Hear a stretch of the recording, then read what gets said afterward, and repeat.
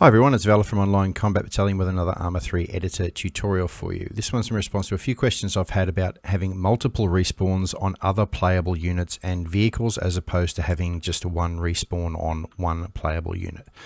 So firstly I'll show you how it works and then we'll go through how it's achieved. So what I have is myself as the playable unit. There's another unit down there which is AI, but you can make that a playable unit so another player can occupy that spot. And here we have an armored fighting vehicle. Okay, so each of these now are respawns.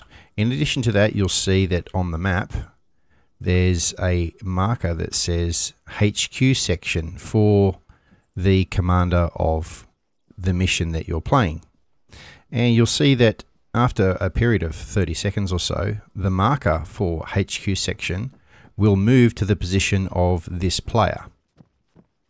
And we'll just wait a second and it'll work, trust me. We're getting there, we're getting there. There we go, you see the marker has moved. Now if I go to respawn,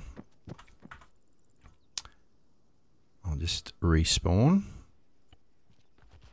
It'll give me a respawn counter and it will give me the option to select HQ section, the other playable unit, or the armored fighting vehicle. So we're going to respawn at the armored fighting vehicle. And there we'll see, you see we're spawned at the AFV and respawn again. This time I'm going to select the AI unit and we have spawned right next to him. I will respawn again to show you something else. So we're going to spawn at the AFV. I'm going to get into this thing and drive it. And again, you'll see that the marker for the AFV has moved. And it will move every 30 seconds to show players where on the map the respawn position is, and they can respawn on it after they get taken out.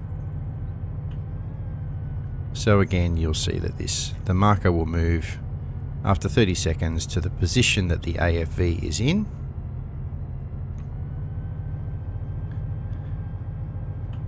Get there shortly. There we go. It's also moving the HQ section marker because that is the marker attached to my playable unit. So basically by doing this you can have movable respawn positions on vehicles and other players, and it works really well for multiplayer. This does not work very well it doesn't work in single player because there's no respawns. So you need to save and test this in multiplayer. Now I'll show you how to do it.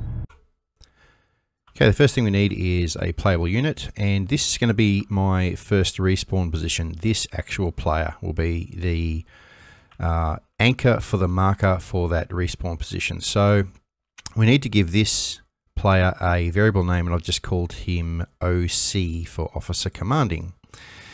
I have placed a marshal, and again I've given that a variable name of AFV. You can give the variable name to that item using whatever name you like, and I've given this dude here the variable name of Miller.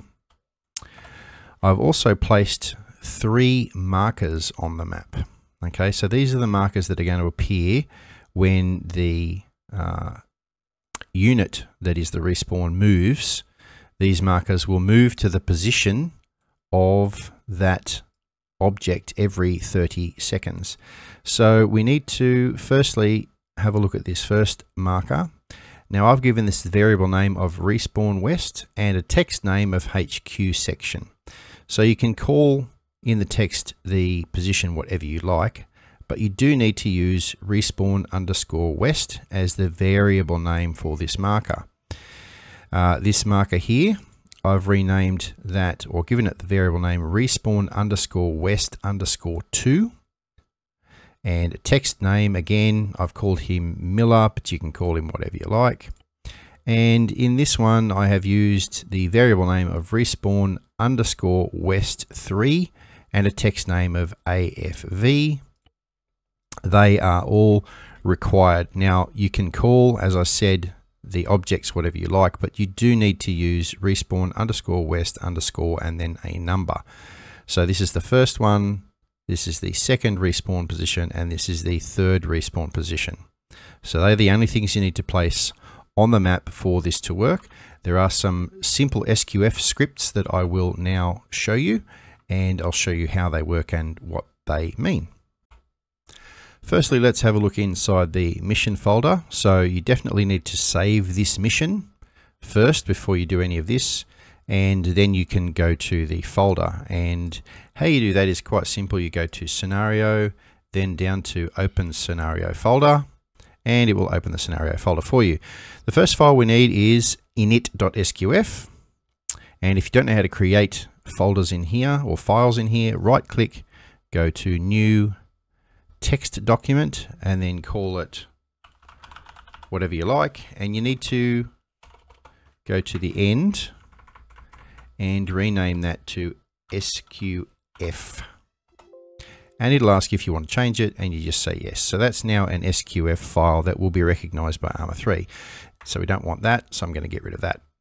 So inside the init.sqf, we have, no, you don't have to worry about that. We have exec_vm respawn marker.sqf, respawn marker 2, and respawn marker 3. Now, if we have a look inside that folder, we'll see we have init.sqf, the mission.sqm you don't need to worry about, respawn marker or respawn mkr, and then mkr2 and mkr3. So let's have a look inside respawn marker 1. Now, this little code will basically tell the multiplayer server to set the marker pos of respawn west and to get the position of the variable OC, and this will activate every 30 seconds. Now, if you remember, we gave the map marker the variable name of respawn west, and the player that we want to have attached to that with the variable name of OC. Now in respawn marker 2, we have respawn west underscore 2, which was the variable name of the map marker. And we have the variable name of Miller, which is the player to which this marker will be attached. And likewise, we have respawn underscore west 3, and the variable name of the armored fighting vehicle that will be attached to as AFV. So you need all of these three folders or files, sorry, inside this folder for this to work, as you can see here. Okay. I will include this as a downloadable mission so that you guys can grab it. No mods are required except for Eden Enhanced. If you are a mission maker and you're not using Eden Enhanced, then you need to start using it today. Okay, so we'll go back to the mission, and again I'll just recap. It's quite simple. We've got our playable unit here. We've got another object here which can also be a playable unit, and we've got another object here which is a vehicle. We've got the markers that have the variable names for respawn west underscore 2, respawn west underscore 3, and the scripts then attach them to the variable names of AFV, Miller, and OC. And that's pretty much how it works. If you wanted to add another one, so for example, we wanted to add a tank to be our another respawn point. I'm just going to remove the crew so they don't drive anywhere. I'm going to give that the variable name of tank, and I'm going to go to markers, blue for Arma, and I'm going to give that the variable name of respawn underscore west underscore 4. So that is now the 4th respawn position, and of course inside the folder, let's go back to the folder. What I'll do is I'll open this one. I'll Control A, Control C to copy all of that. I'll go back to the folder. I will then go to New Text Document, and I'll call that Respawn MKR 4 and SQF. And yes, I want to change it. I'll go into there. I will paste all of that. And remember, I've called that marker respawn _ west _ 4. So I'll change that to 4. And the variable name of the tank is tank. And I will save that. So now in the mission, you will have an additional respawn position. And if this gets driven or moved around, that marker for that will move. And I'll just give that a text name so we can see it on the map. And there we go. Now, also for this to work, we need to go to Attributes, Multiplayer, and we need to select, because this will be disabled, we need to select Respawn on Custom Position. We need to select the Select Respawn Position needs to be ticked, and Show Respawn Counter.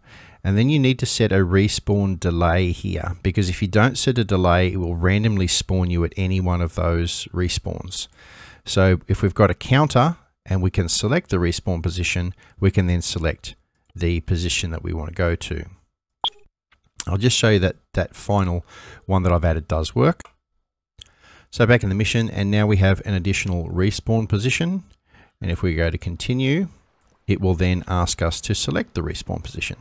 So I'm going to respawn at the tank, and there I have respawned at the tank. And again, if I get in and drive this, the respawn position and the respawn marker, respawn position marker on the map will also move with the tank. If you have any questions, hit me up in the comments section below. Thanks for watching. Be kind to yourselves, be kind to others, and I'll see you in the next video.